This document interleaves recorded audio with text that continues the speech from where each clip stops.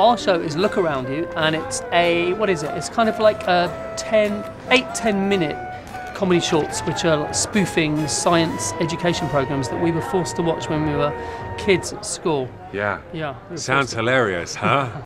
Without calcium, man would be unable to process foods and would starve. Everything you see is just nonsense, basically.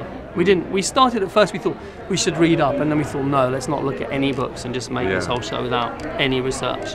We were traumatised by science and education. I think both of us were. I don't know why I'm talking in this Yoda speak. I think education both of us were traumatized by.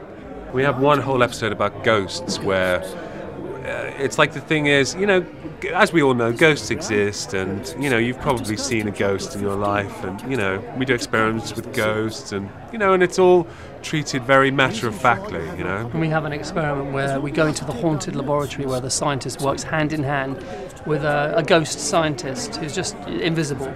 He's quite naughty, isn't he? He's sort of like a poltergeist that kind of goes wrong. And there's some ectoplasm. Sometimes when ghosts which you eat materialise, there's some ectoplasm which I eat, and it tastes like pig's milk. Anyway, that's some of the highlights from the pilk. Yes, it's delightful. It says on the card. It's delightful. There's a glass of it. Pink milk. Iron is, or to give it its full name, iron de Havilland. We do an experiment in which we feed an electric current through an iron pyramid, which causes a spark to go through the ceiling and put a hole through the ceiling of the lab, which we've never been outside. And we go outside and see what's happened, and you see the laboratory for the first time. And in the sky is a giant pair of scissors floating there.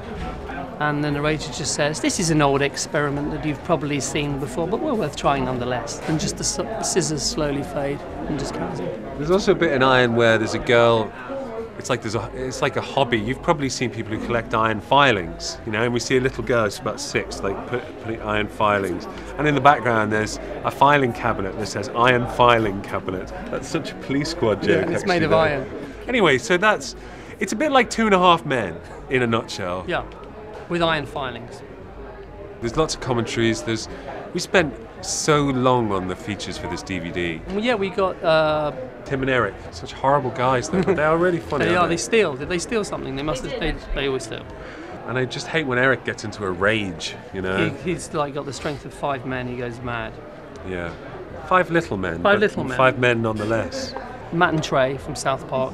Yeah. Which was amazing. Who are heroes of ours. We were going to do a film about Henry VIII and just write it without doing any research at all. Our version of the story. And just no looking at the old sources or anything. Just not knowing anything about it. Just never knowing marries. the sort he of never marries. Just knowing the sort of vibe of Henry VIII, and that's all the research, and just do it. He was going to have a car. Yeah, a car. Well, but you've seen a picture of Henry VIII, though, haven't you? Hot guy. But you know, his butt actually was the only attractive part of him, but you never got to see it. He had a beautiful bottom. Yeah. No. We are being truthful. One of us is being truthful. And the other one always lies.